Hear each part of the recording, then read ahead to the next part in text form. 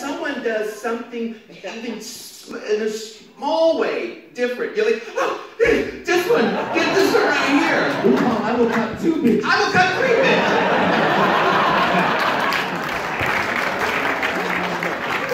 bitches. Jinx Monson didn't do that. Wait, who didn't? Jinx. No, Jinx's, I wish you could see Jinx's audition reel. It was fantastic. Trixie's, fantastic. Katya had a fantastic audition reel. It was amazing. It was amazing. Alaska had 8 great auditions. 8. And I like when you do that. I like when you tell the ones that have tried and they make it on the show. We go along with that. Also, sometimes it's just, you talk about people being authentic, because there are some people who aren't as polished, aren't great queens, but we all just love watching their tape, and we love Chichi Devane, right? We fell in love with her, and she was not polished, and she auditioned a few times, and each time we're like, oh, but we all love watching her. And she is a fierce queen. But, sometimes the drag is important, but not as important as who the person is. Yeah. Yeah.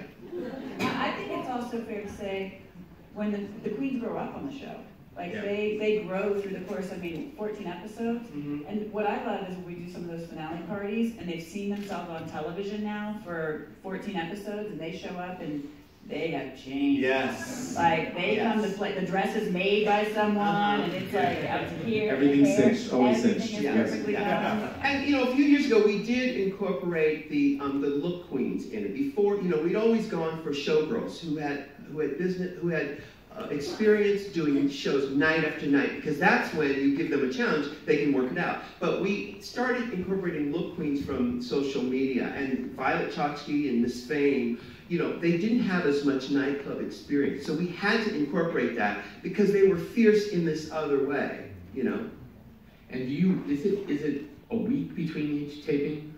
It's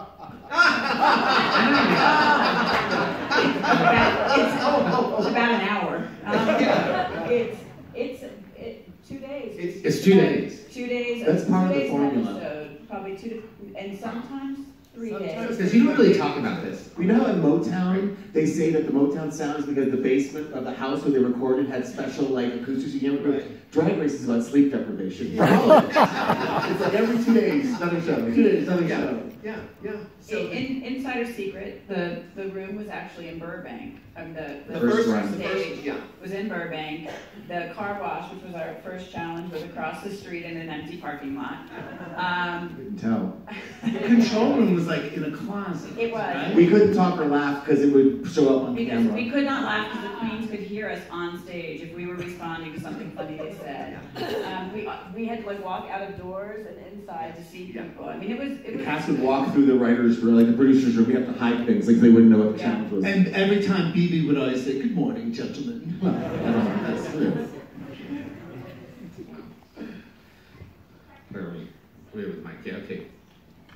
Hi, my name's Joel. I'm from Australia. Australia? Australia. Oh, good on you, mate.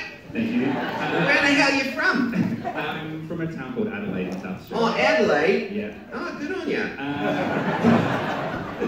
So Drag Race Thailand has, I think, just launched, and I wanted to know if you guys had any part in that, and if there was other international syndications of the show in the works. It just came back. Well, yes, just last week I was in Bangkok, and they were starting to film it. And so it's basically, the format is licensed to them. It's a production company called Cantonar, and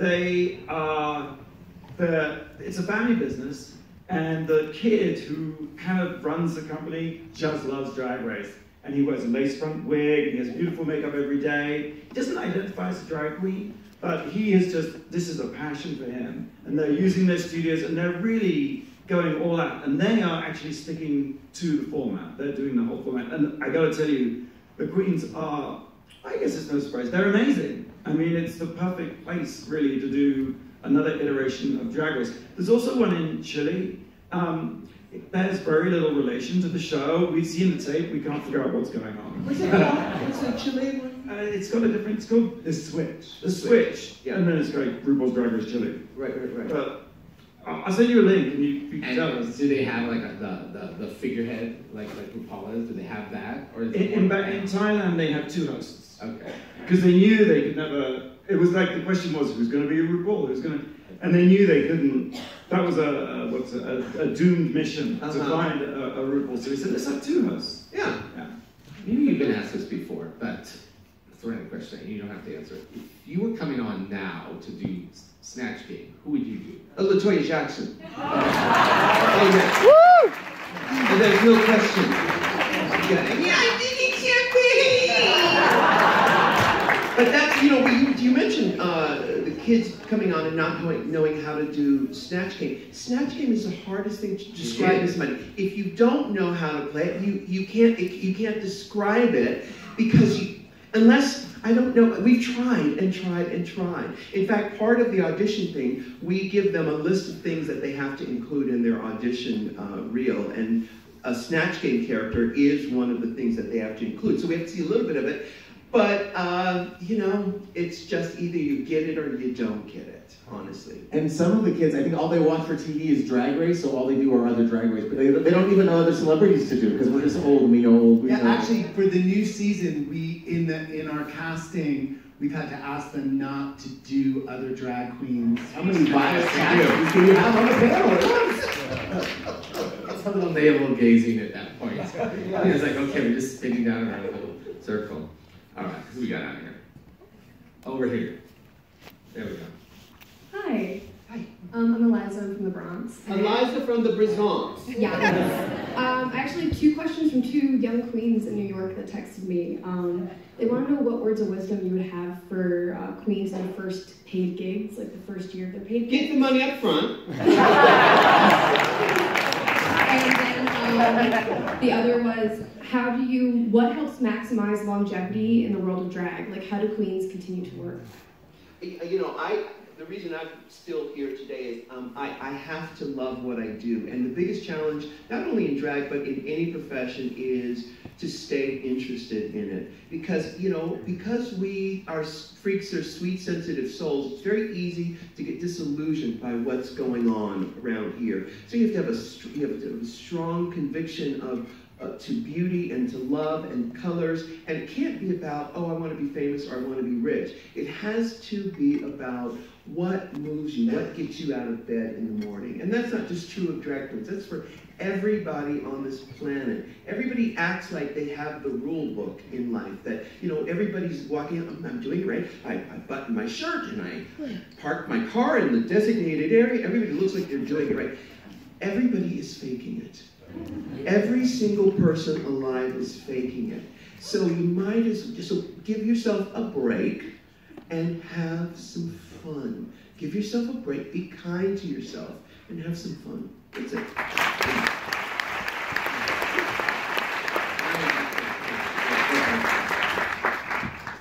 Hi, my name is Joe. I actually live here in Park City. You're from Park City. Where do the people who live in Park City live? You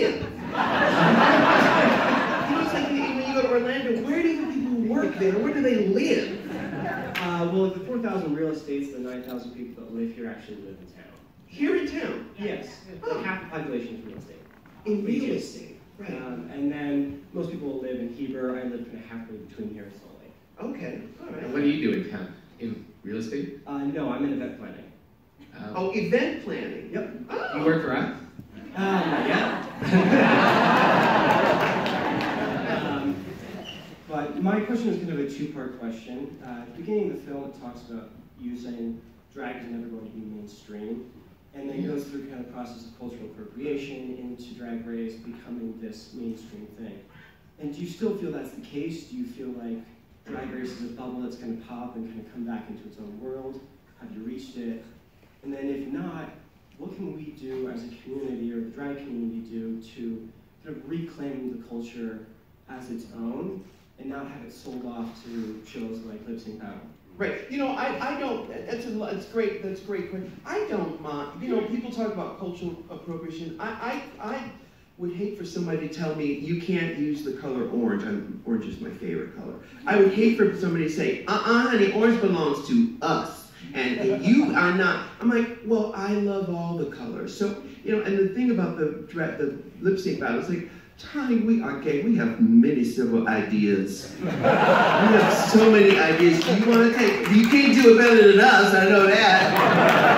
But the thing that the mainstream part of this question, and yes, I did hit all 5 of your questions, and I will answer all 5. No shade, no shade.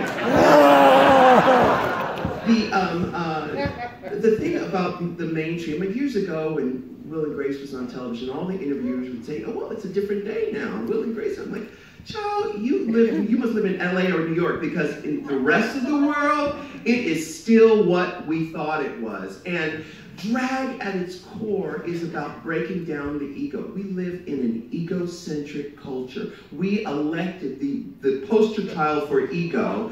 Everybody's about, in LA right now, people don't stop at stop signs anymore. I don't know if they do that here. They just come barreling around the corner like, oh no, bitch, I'm on the list, honey. I don't need to stop at stop signs anymore. Look where I'm going. Look where I'm going. No, I don't even need to look where I'm going. It's just here. It's this, and the ego believes that it can do things that other people can't. It is on its own. And so, drag is the antithesis of that. Drag says, bitch, you are just like everybody else. And you know what? Your identity is it's interchangeable. It's not that important. So to mainstream drag would mean that people would have to deconstruct their whole belief system. Everything they've been brought up to be is me, me, me, me. You have to be able to, this is where it gets metaphysical, be willing to die and become reborn again. Because every time you put on a different wig or a different guise, you are being reborn. And that's what most people can't wrap their head around, because they think, no, what it says I am on my driver's license, that's who I am. I'm a biochemical engineer. Is that a thing? Nice. Yeah. Yeah. And so, and I'm a Christian, and I voted for whoever. And it's like, bitch, you are everything. You are everything and nothing at all. And that's that. When people accept that, that is when drag will be mainstream, because that's what drag is. We're gonna go over there. Charlie Sexto, one of my senior partners. Did you have a question? That I'm ignoring you? No? You're okay. All right. But I just wanted to add something, because the first time Randy and I ever saw Ru, Randy and I were in Atlanta, and we were performing in this band, and we were driving around the streets, and there was this guy putting up wheat posters of himself. And he was wearing these wig. I mean, it was not the supermodel look. It was kind of scary, but it was incredible. And the poster said, RuPaul is everything. And I don't know what it was, but it was in that moment, A, that Randy and I realized we were never going to be pop stars. We better give up on that. But B, that this person, who was Ru, really was onto something. And that idea that each of us is everything it's pretty good. And it just was a life-changing moment, I think, for us. And here we are. And yet most people can't wrap their brains around it, because it would mean the death of the ego to then be able to move to that next level. It's a scary, scary proposition. There's also the first tweet.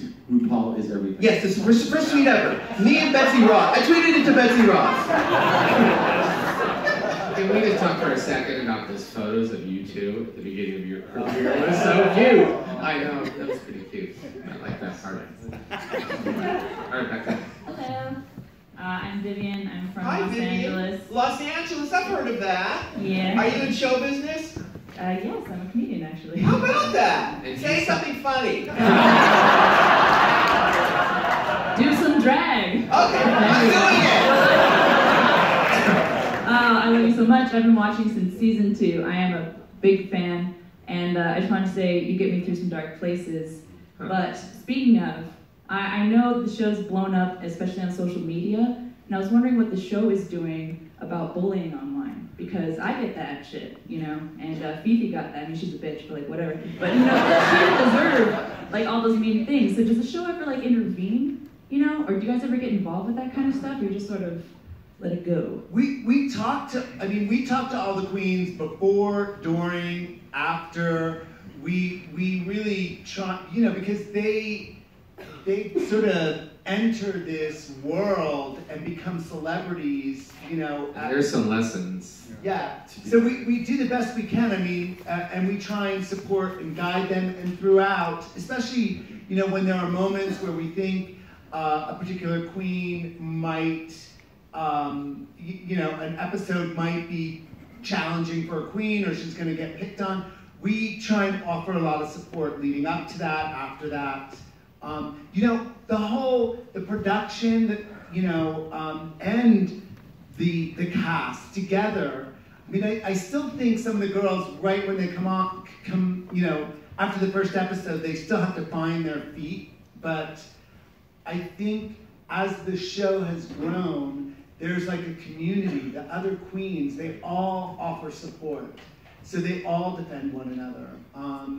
And you know, except for the occasional fights. But. Yeah, but we do prepare them. In fact, this last season, or I don't know what, we did a whole video, you know, that says, okay, this is what you should be prepared for when you are thrust into this world of being super famous overnight. But, you know, I tell them all the time, I said, look, if you had x-ray eyes and you could actually see who wrote that tweet, you would see a picture of an 11-year-old with a really strong Wi-Fi connection.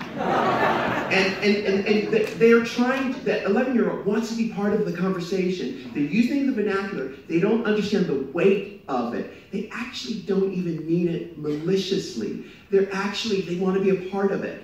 And so you as an artist, and we've been in business for many years, you have to be able to sit yourself down and say, okay, ego, do you want to co-opt this situation? Do you want to get involved in this? Because the truth is, it has nothing to do with you. And that's the conversation we have with them. You know, a lot of people can't hear that because they want to engage. Like, you want to get into it. It's like, no, don't focus on that. Focus on what's going on with you. You know? I want to hear from this right here in the front and back there.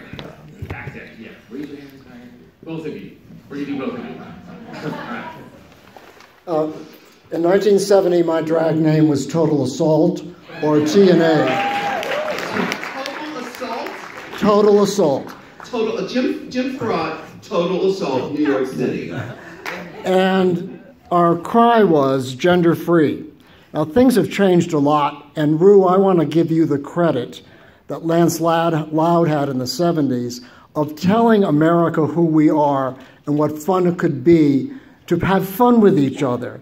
And I actually believe that you are more responsible with your team, Randy and Fenton, for making marriage equality happen, because young people watched you have fun and be a whole and true person. But my question is, I first saw you as Star Booty. And I want all the young people to understand who Star Booty was and how Star Booty was transformed into RuPaul. Thank you for that, Jim.